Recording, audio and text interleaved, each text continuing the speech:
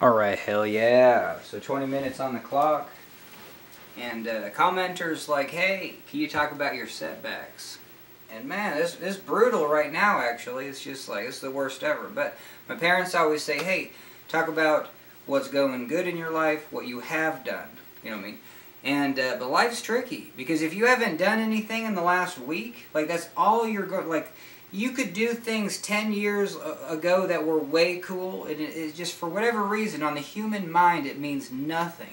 You could have done something cool last week, but even though, like, today is today, it could mean nothing. So from the mental health perspective, like, holy hell. Like, for whatever reason, the mind and body, you just has to be on top of it to always just feel like you're, you're fulfilling something. And that's where I definitely set the bar low. So still, let's talk about the good things. You know, I really appreciate all the support, you know what I mean, subscribers, likes, holy hell, because, I don't know, I live in America and it's brutal here. So I'm just surprised no one's just made fun of me just trying to do a fake voice and, you know, just do whatever. But hell yeah, we're getting better at it, just being like, for sure, this is what people need. You know what I mean? They need to, like, kind of this character. So that's one aspect. It's just like one aspect of a character is just like, hell yeah, we're like my comedy character never gets frazzled. You know what I mean? We just kind of do our thing, and I think that's what people need. They need comedy, and they need to know that, yeah, you know what I mean, someone's out there just like, hey, just doing their thing, and you know, ain't gonna get frazzled. So some of the good things, I don't know, this YouTube channel, holy hell, just it's going pretty good. I'm only doing ads at the beginning, not doing ads in the mid-roll, but we're making, and just upload. I'm not doing anything for thumbnails. We're making 15 bucks a day, sometimes 20, so 15 to 20, and hell yeah, and that's 7 days a week, so that's 20 bucks a day. And because else I'm unemployed. I live with my folks. I feel like currently in the last 3 years I haven't done a lot, where other people are out there chiseling away at a 40-hour-week job. Sometimes that affects me mentally, that I am not holding my own in the world. But yeah, I kind of live in a socialist environment of like, hey, I don't know if I can do things, but I do have mental illness. I don't know if I'm using that as a bar to be like, I can't work, but we can talk about that. But I try to use all my efforts into different areas, you know what I mean? Because I don't know, I have mental illness. I have tons of friends that have mental illness and kind of, you know, part of the group of people that have mental illness, and just kind of see what people do. And some people work, some people don't. I can tell you why it's difficult for me to work, and why I did work, but these last 3 years have been very difficult. So, so yeah, the math videos are good, but what parents still say, hey, still say what you have done.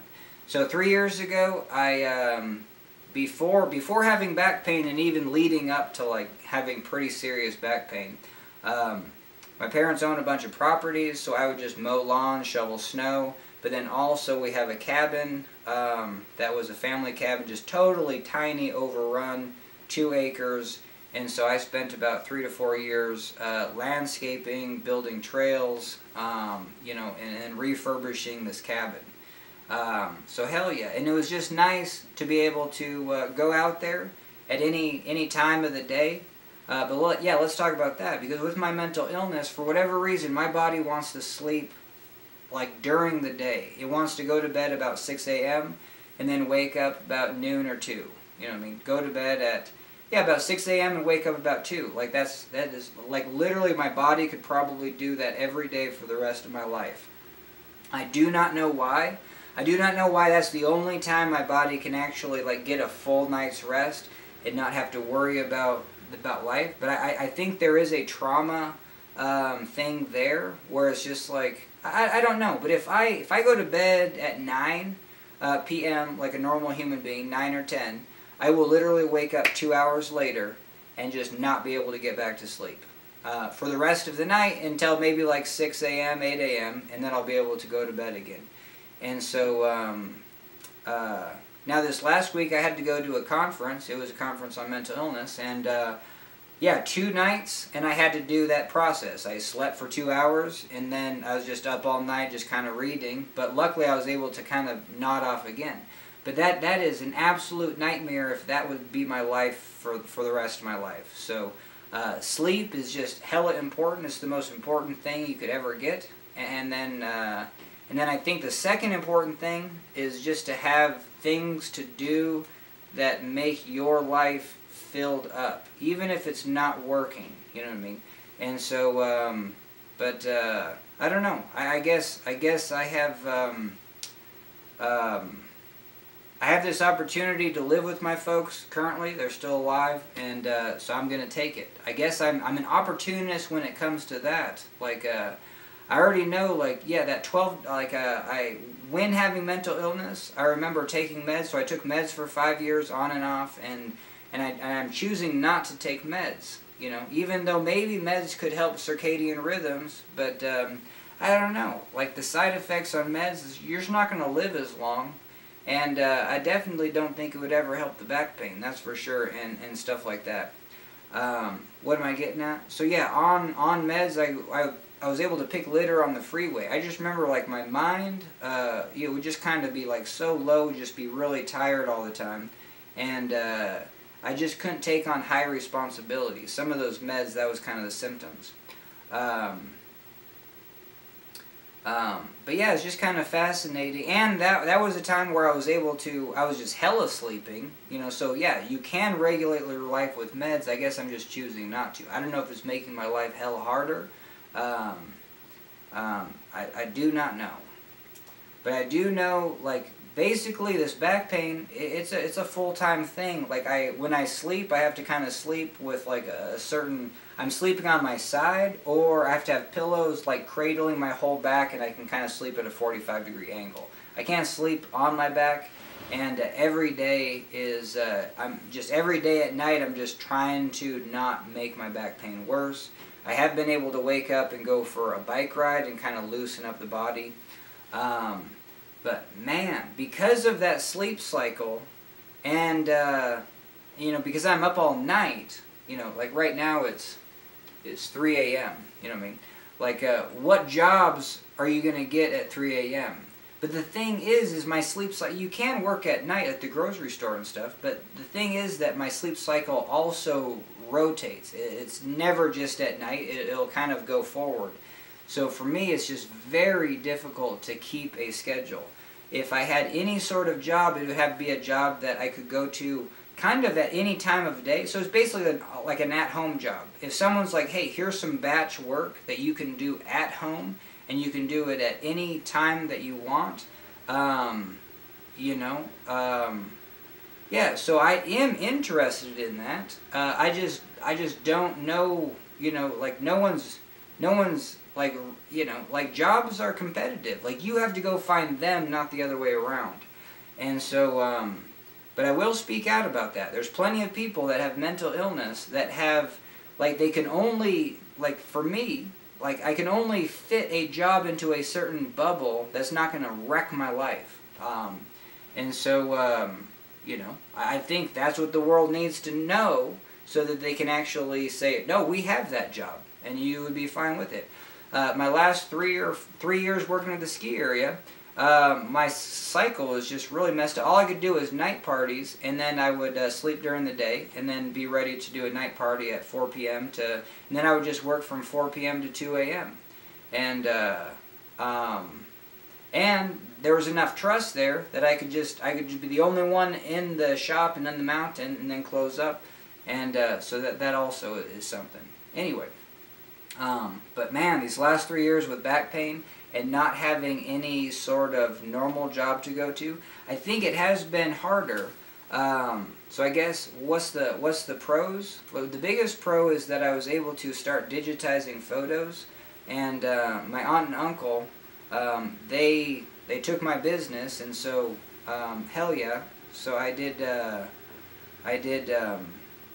man, I mean, I did all their albums. It was we settled. They paid me $20 an hour, so it was really sweet that they did that. I do high quality work, you know, and all the scanning and digitizing and organizing slides, photos, and have really nice equipment. So yeah, made like $4,000 there. So, and that's what I use to do.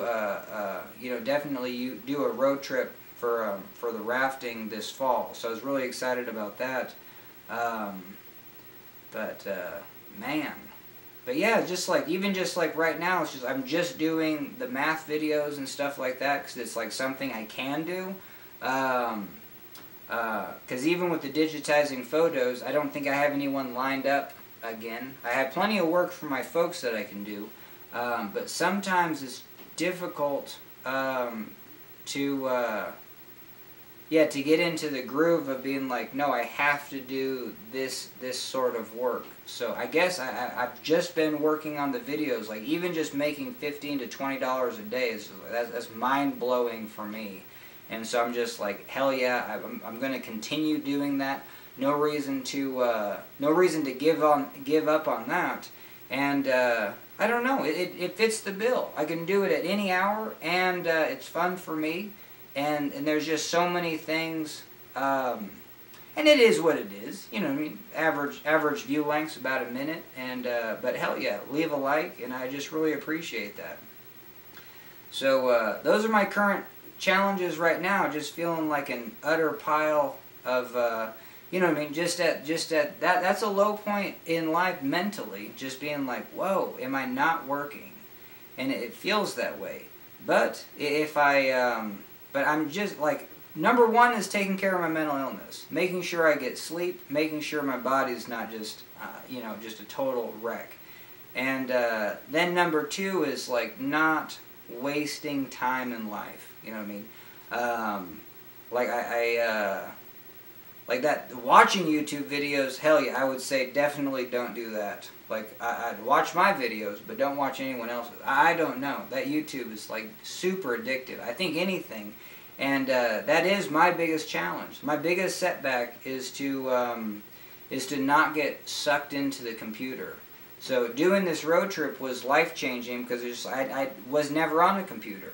And I was able to sleep in my car.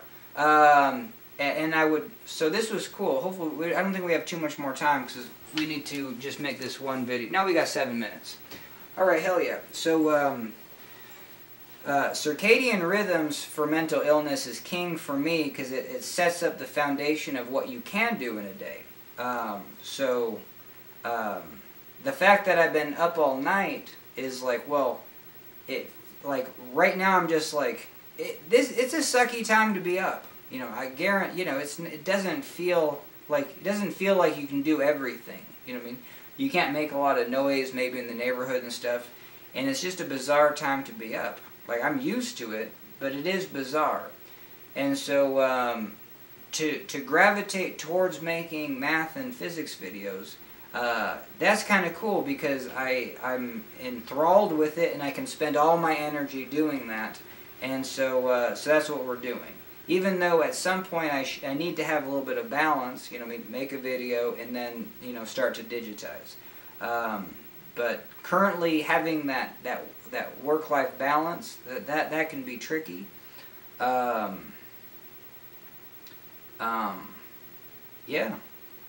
Oh, so I guess the setbacks when it comes to that is like I'm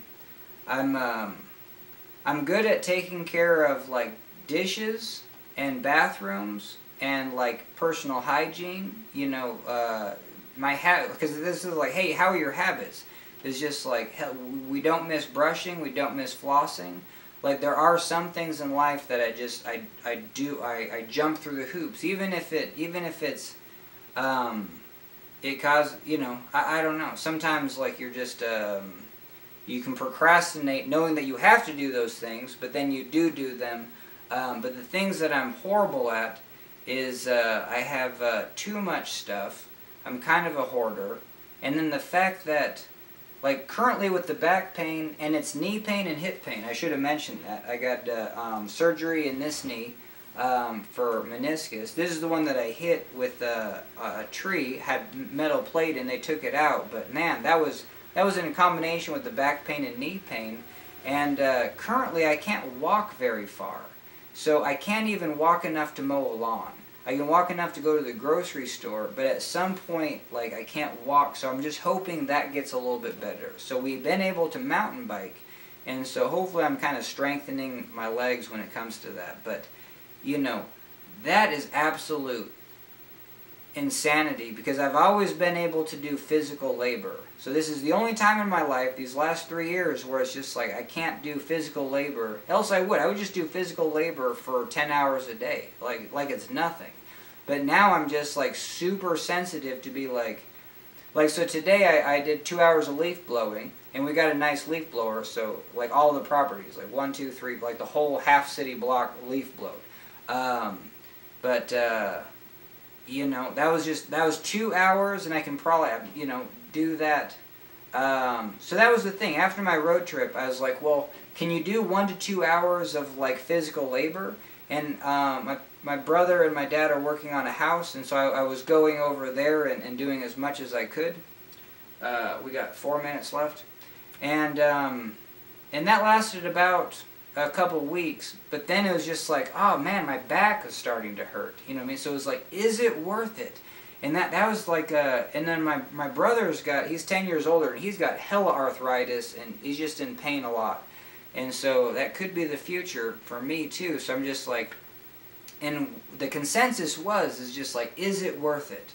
You know what I mean? Isn't it better just to keep your pain in check, do things that are like physical therapy that might help you, instead of doing a working task that's going to set you back? And so that's kind of where I'm at. But mentally, that's tough, because especially with mental illness, it's just like, yeah, that would be a position. It's like, hey, being a stalker at a grocery store, you know, late at night, where you don't have to talk to no one, and if you do, it's all just like, you know, bro talk and stuff, because there's no customers around. And but I just can't walk from here to there. And lifting sucks. Like, lifting this way is just absolute nightmare on my back. I can do most everything else in this direction, but like if I have to like lift something like this, it's just awful. So yeah, so that's the biggest setback, is just like, whoa. Having mental illness is one thing. Having your circadian rhythms just totally messed up is another thing. But then not being able to do physical, easy work, you know, so that's where I was just like, well, how do we do this? Well, how do we do this at the house? Well, we digitize photos, you know what I mean? So there's plenty of things to digitize, and hopefully I can get some new customers down the line. And I can just digitize my folks's, but for whatever reason, I also, you know, the mind's not 100% ever, you know, it's really hard to do things on your own. So it's just like, right now I'm just spending all my time doing math and physics. But, yeah. But yeah, I'm kind of a hoarder. Life is kind of, you know, room's just always just full of stuff. But like I said, wash sheets, clean bathrooms, make sure dishes are done. You know, just like keep your refrigerator clean. Stuff like those I'm just really good at. But, you know, definitely when my room gets cluttered, it definitely gets dusty, which also can cause respiratory, especially around getting sick and stuff. So I got to be cautious about that. But that's my biggest setback, is just having too many things, just like having access to like way too many hobbies, and just having that just like explode on your life. And anyway, other ways to set the bar low is just like yeah, I don't date, you know what I mean? Just from the mental health perspective, it's just like that ain't gonna be, that's gonna cause more anxiety, even though, you know, it's probably pretty cool. But yeah, we just kind of do our own thing. And then the other thing is, like, I'm not making a lot of money, you know what I mean? So when it comes to dating, I ain't supporting anyone else. I'm hardly supporting myself, you know what I mean? I'm definitely taking more than I'm giving back. So, but we try to do enough for the folks, you know what I mean? Kind of make, yeah, clean all the bathrooms, you know, do some laundry, do some, you know, I don't know. Anyway, so that's 20 minutes. That's how my life is. You know what I mean? If you want to, you know, leave a like if you want me to do more 20 minutes of this. So hell yeah, thanks for joining me. And guess what? That's a video.